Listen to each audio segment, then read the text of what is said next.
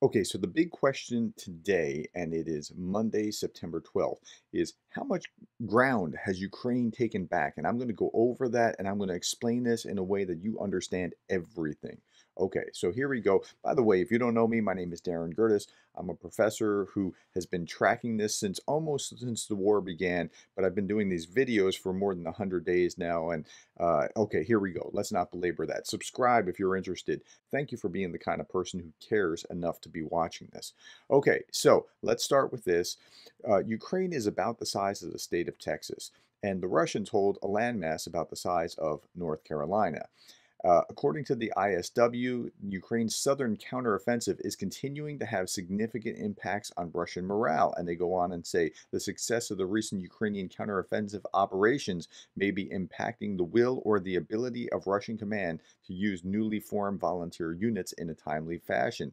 Volunteers are simply refusing to participate in combat. And according to Russian law, because this isn't a full war, this is a special operation, they can refuse to go. I mean, that's the way that the law is written in Russia. So this is actually a thing. Now, how much ground has been taken? Well, I'm going to talk about that. President Zelensky, in his nightly address, said, where is it? It's just a little bit down. Here we go. From the beginning of September until today, now that's only less than 2 weeks. From the beginning of September until today, our warriors have already liberated more than 6,000 square kilometers of the territory of Ukraine. Okay, so what does that mean? That means it is about a third larger than Rhode Island. It is a landmass that's larger than Delaware. Here's Delaware on the map, right? I mean, that's what they've done. It's really incredible. So here it is. Let's watch what's actually happened. So 9/7, let's just go back a week and watch the map change. Look for blue. See the blue? 9/8, 9/9, 9/10, 9/11, and 9/12. I mean, it's pretty amazing what they have been able to do in such a short period of time. Okay, let's look at a few articles. Before I get to fun with Russian state television, as I usually do at the end of these, let's look at a little bit more context to tell us what's actually gone on before we look at that bizarro world that is Russian state television or Russian state news. Russia launched dozens of air and missile strikes on power plants and other locations in apparent retaliation for Kyiv's success. So they were bragging on Pravda here on September 11th. 5 eastern regions were left without electricity. Okay, so great. So you ran away here, like this is what's going on. You ran out of this territory and then bombed their power station and are taking credit for it. So yay. Okay, and Ukraine troops headed north, reportedly recapturing towns all the way to the Russian border. And it does appear that they're pretty much at the Russian border at this point. Like this line up here, that's Russia. Okay, so they've gone all the way up. Now, oops, all the way to the Russian border. Russia responded by launching missiles again. They did it for a second time in less than 24 hours. Ukraine also said that Russia has engaged in 18 missile, 39 airstrikes. Ukrainian MP said that they found 4 corpses with signs of torture. They're finding at least 1,000 residents have died as a result of 6 months of fighting. So it's been brutal, but they've gotten that land back. Now, where does that leave Moscow? Well, the Kremlin said on Monday that Russia would achieve all of its aims in Ukraine. They're still saying that line. And Putin was on TV the other day chairing a meeting of the economy in which he made zero, none, nada, no reference to the military situation. He's really in a bind because he's got to keep up this front that, oh, this is going great. And now he has the power of blocking Google and Western media, but he's really in a bind. Okay, so speaking to that same thing, Moscow fireworks contrast with worsening news from Ukraine's front lines. As Russian troops speedily retreated from the Ukrainian army triumphantly raised its yellow and blue flag. There were fireworks at 23 coordinated displays in different parts of the city to mark Moscow's 875th anniversary. So they're celebrating the birth of Moscow, and So it's a terrible time for all this stuff to be happening. As I mean, from the Russian perspective, okay, reluctant even to admit what was happening in Ukraine, and that Ukraine is a war and not a special military operation. The Kremlin decided that canceling the festivities would have been too direct, an admission that everything was going wrong. Ukraine took back towns where just a few weeks ago Russia was loudly proclaiming itself new overlord forever. Yeah, I saw articles where they're saying Kharkiv is Russia and it will always be, and that kind of thing. Well, apparently not. And they're talking about how, well, this is just a regrouping. Well, maybe it's not a regrouping, and I'll show you why in just a moment. Here's a CNN article. Russia plays up its support with China as it retreats in Ukraine. And so that's what it's going to need to do next. It's going to need to, like, look, we have our strong allies. And if we know anything about Putin, he's not going to take this lying down and go, you know what, maybe we need to start to get a deal. He's going to start to thump his chest even harder. So here is some visuals from Radio Free Europe about what they took back when they took things back. This was not really a regrouping. Regroupings don't kind of get stuck in the water trying to get away. They don't leave this kind of weaponry behind, unused drones that that the enemy can pick up and with manuals and everything. Unused weapon. That's not regrouping. That is getting out of town quickly. That's what's going on. And so, yeah, good job, Radio Free Europe. Zelensky calls for more Russian sanctions. Now, this article was interesting for a couple reasons. One, it confirmed the 6,000 that Zelensky was talking about. But watch this: about 5,000 civilians have been evacuated to Russia. These are Russian collaborators. This is the small percentage of those that are actually pro-Russia in the region. Now, they were getting out of Russia, and then Russia closed the border to the Belgorod region.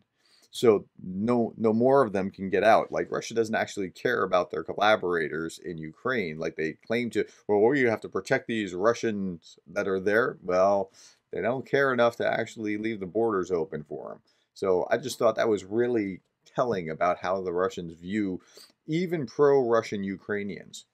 Ukraine claims a Russian military command has stopped sending its new units into the country, and this is validating what the ISW is saying. The military command of the Russian Federation has stopped sending new units into Ukraine. Why? The military command has suspended it, according to now this is according to the Ukraine General Staff page. So take it with a grain of salt because it has that bias or that perspective. The current situation of the theater operations at the distrust of higher command forced a large number of volunteers to categorically refuse the prospect of service in combat conditions. Okay, so we know that volunteers have refused. If this is the reason, we don't know that that's the reason, but that's what they're saying. The situation is affected by information about the actual number of dead, while the losses, and I talked about that yesterday. Go back to my explainer yesterday about the actual number of dead, how many people have died in Ukraine on the Russian side, and the document that we think is true, but may or may not be, but we think is a legitimate document. Go back and look at that from yesterday. The situation is affected by the information about the actual number of dead, while the losses from private military companies and those mobilized from temporary occupied territories are not taken into account. So if that is correct, then you have tens of thousands dead on top of another maybe 10, 20,000 potentially dead. I mean, who knows how many in contractors, LDP, DPR. So the amount of people from the territories are not even considered in that. Okay, let's keep moving. So how many have died here? Over the past week, the armed forces of Ukraine have eliminated more than 1,800 invaders. This is Ukraine's count. Okay, 1,800 invaders in the southern direction. That's not even talking about what's going on up here. That's talking about in the southern direction. But this is really an interesting article, and I'll tell you why. Okay, they say over 2 weeks, 1,800 Russian soldiers killed. Let's look at the math. That means 1,800 divided by 14 is about 128, and that's a legitimate kind of figure. That's within the lines of what we have seen throughout the war. Now, fun with Russian state propaganda. Here's RT yesterday talking about Ukraine lost thousands of soldiers in the counteroffensive, says Moscow.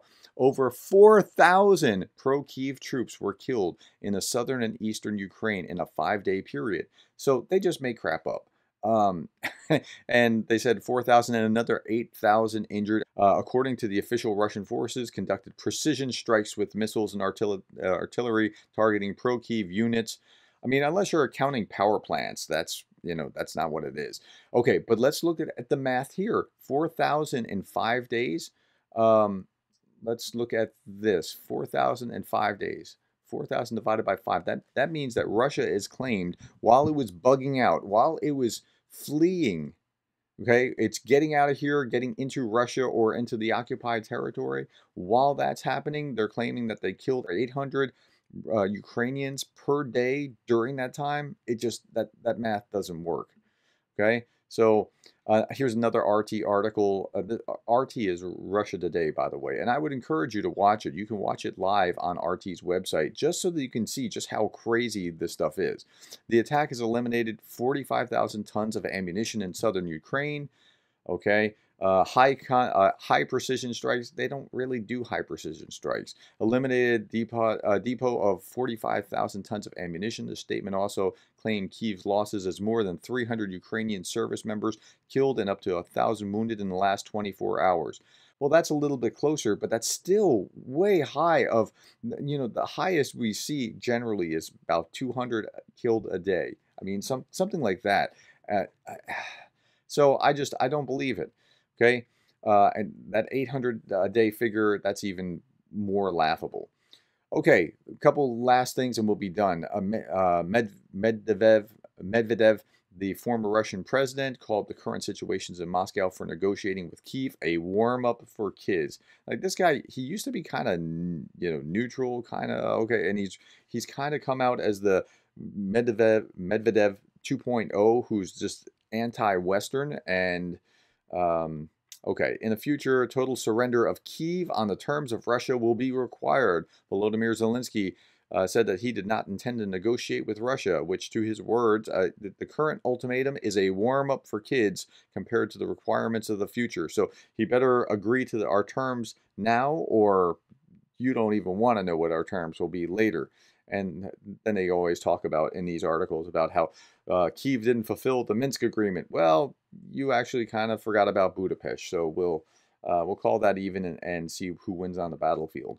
Germany has crossed a red line, says Russia. And again, remember they're always talking about these neo-Nazis in Ukraine. Well, the very fact that Ukraine's regime is being supplied with German-made lethal weapons crossed a red line, considering the moral and historic responsibility that Germany has before our people for Nazi crimes. Okay, the Nazis are essentially dead of old age, if nothing else. There might be a handful of them still around, but they're essentially died out. And Germany, it's a crime not to admit that the Nazis did what they did in Germany. So this is a little rich. The German government has unilaterally acted to destroy bilateral relations with Russia. I think you might have done that, Russia, when you invaded Ukraine. I don't know. That's just my perspective. Okay, last one. Russian MP declares the need for full-scale mobilization. He's right. And I know that sounds weird for me to be saying that, but the Russians, I believe, will lose unless they fully mobilize, and then they will then have breathed some life into potentially winning. I don't know that they still will, but they potentially have a greater shot at it if they do. And I hope they don't. I don't want them to, but it's about time for the status of the special operation should be changed. We must mobilize all our forces, says a member of parliament. And that's he at least gets that. So okay, that's where we are, and you can see all the ground that the Ukrainians have taken over the last week or so, and it's just amazing. Okay, that's all that I have for today. Thank you for being the kind of person that cares enough to watch this. If you're still here, please subscribe, and I will be back tomorrow.